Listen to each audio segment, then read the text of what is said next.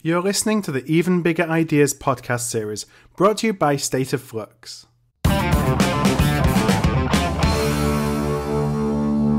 Hi there, I'm Philip Eidson, host of the Procurious Even Bigger Ideas podcast, a 5-part podcast series available exclusively to Big Ideas digital delegates. Sponsored by State of Flux, this series allows us to go that little bit deeper with 5 of the most intriguing power players at this year's Big Ideas Summit in London. In this episode, I sit down with Dr. Linda Yueh, a renowned economist, broadcaster, and adjunct professor of economics for London Business School. Linda and I discuss globalization, the impact on world trade of protectionist policies, and what procurement professionals can do to start preparing for a world rife with uncertainty. And I start by asking Linda if the potential impacts on global trade are being over-exaggerated, or if she feels that we're actually standing at an inflection point that could have far-reaching consequences. I think we all hope it's the former, but Right. It might be the latter. And I think that's probably worth elaborating.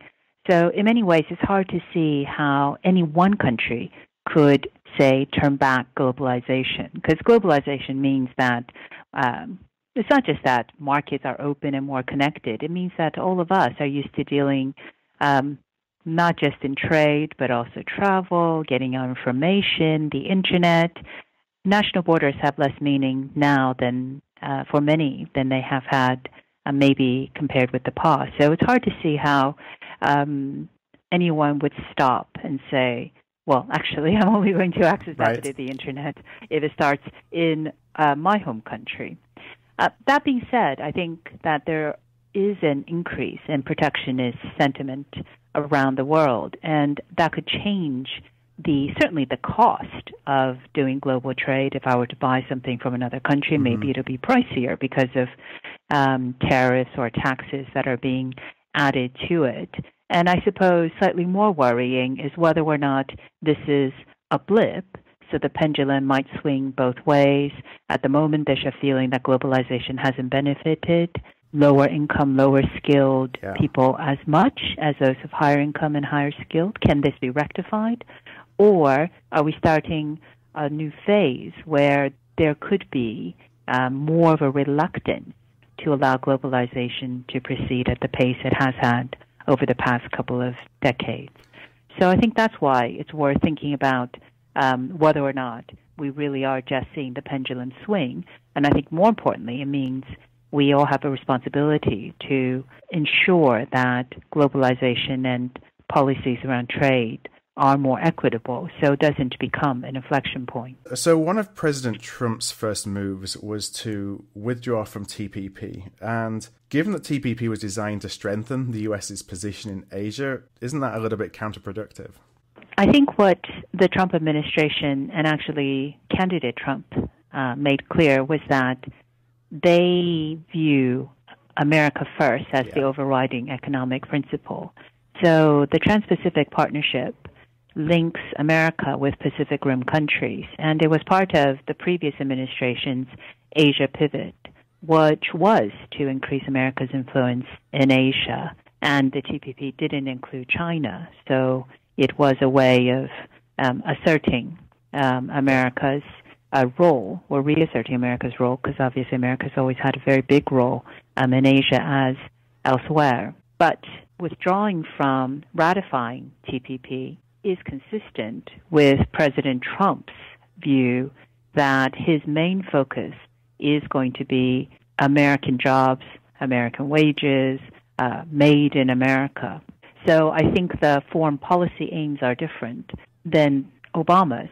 But I suppose the big question is whether or not putting America first leads to withdrawing of, say, international supply chains, or an economic impact that may not actually be so good for America, given how multinational American companies are. But I think that's probably a different set of points of analysis. I think on the foreign policy side, I think withdrawing from TPP is consistent with Trump's foreign policy, which is America first, versus Obama's Asia pivot. And you talked a little bit about candidate Trump as well, and he regularly stated a desire to really get tough on trade with key trading partners like China. What's the reaction inside China been to his kind of rhetoric? Well, we've heard from the Chinese president, Xi Jinping, who spoke at the World Economic Forum in Davos. I've also heard from other Chinese policymakers at various meetings around the world that China has always been reluctant to take a strong leadership position in the global economy. Their main focus has always been on domestic development. Yeah. But as America withdraws from a very critical space, China has indicated they may be willing to step in. So, for instance, with the U.S. pulling out of TPP, the Chinese are pushing for their regional free trade agreement, either RCEP or even potentially a new one called the Free Trade Area of the Asia Pacific, to take the place of TPP. So if there's a void, power will fill it. And I think that's essentially what we're seeing. But I would stress that the Chinese position is to support globalization, because globalization has helped its economy. It's contributed to its remarkable growth. But they're reluctant leaders. They're not leaping into the space. So do you see, or do you foresee a trade war being the result of kind of all this posturing and vacuums being filled by other nations as a direct result of the policies of the Trump administration? Or is there really too much to lose for everybody concerned? I think there's too much to lose for all countries. I think pulling back from greater globalization doesn't necessarily mean there will be a trade war, however that might be defined. I think the reality is lots of businesses sell to consumers around the world. They produce in different countries because it gives them a supply chain advantage. And quite a lot of that happens despite political rhetoric. Where I think businesses have to be wary is whether or not the protectionist sentiment gets translated into additional customs checks, higher tariffs on exports or imports, taxes on where a company locates its production. So the more likely outcome would be higher costs, and ultimately that's also bad for consumers because this cost is likely to also affect them. And also just practical things. If you have a great deal of supply chain disruption from uncertain economic policy or more protectionist measures, you could end up with goods and farm products being held at borders, and maybe holding a shipment of widgets isn't too damaging, but holding a shipment of tomatoes for days would be devastating. It's not talked about as much as tariffs or the single market or access for services companies, but I think actually if you look at what a impact from Brexit will be, it will be more customs checks, because at the moment the UK has free access to the European single market. You mentioned services. Do services fall under the purview of some of these trade agreements? I think services have the advantage of being fleet of foot, because a lot of it is intangible, what's sold across borders. So unlike tomatoes that get stopped at the Channel Tunnel, services could be delivered digitally. It could be done. So basically not in a way that borders would matter as much. However, that being said, services are not as liberalized either under the WTO or in the EU single market. It's probably not as it's not an issue of customs checks. The issue is more how open are services sectors going to be to British businesses in Europe after Brexit, and that is a big unknown, and it's a huge issue for British services, not just the companies, but also for the economy, because the services sector make up more than 3/4 of British GDP, and Britain is the second biggest exporter of services in the world after only the United States. So looking across the world, lots of services markets are not that open, and yet British services have done pretty well.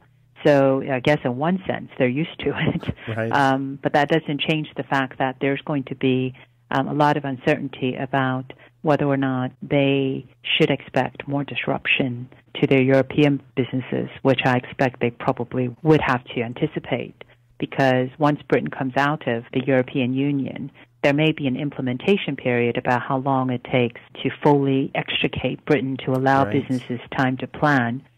7 years has been mentioned. So I think there'll be some time for adjustment, but adjustment is basically trying to minimize the cost of disruption. It's not the same thing as, sort of robustly growing your business. So given all the unknowns out there and the complexity that all this brings, what actions can procurement professionals or supply chain professionals take today to start mitigating the impact of this changing environment and the impact that it might have on the goods and the services that they buy? Plan for supply chain and market access disruption. Yeah. So follow closely the policies as they appear and look ahead to how you would reorganize your supply chain and the location of where you deliver your services, depending on the industry that you're in. Mm-hmm. So all I think can be done, given the amount of unknowns, is to plan scenarios and to anticipate increases in costs where they might appear and work out ways to grow the business, taking into account potential disruptions, which this is very difficult to do, but I wouldn't say it's unprecedented. I think there are times in which you get big structural shifts in policy, and as the detail emerges, there will be an impact on businesses, and all you can do is to look at your strategy in the years coming ahead and be alert to policy changes, whether it's TPP or NAFTA or the timeline for Brexit, and plan scenarios accordingly. And I think, to quote a former British PM, you hope for the best and plan for the worst. Right. Just kind of have all your options out there. It's like optionality. Make sure you've got optionality. Yes, I think it's a good way of putting it, and certainly diversification. You're right. Well, Linda, I know that we're coming up against time now, so I just want to thank you so much for joining me today on this Procurious Big Idea Summit podcast. I really appreciate your time. Thanks for listening to this Even Bigger Ideas podcast, sponsored by State of Flux. If you have any questions for Linda, simply tweet at Procurious_ using the hashtag BigIdeas2017, or share your questions and comments in the Big Ideas Digital Delegates group.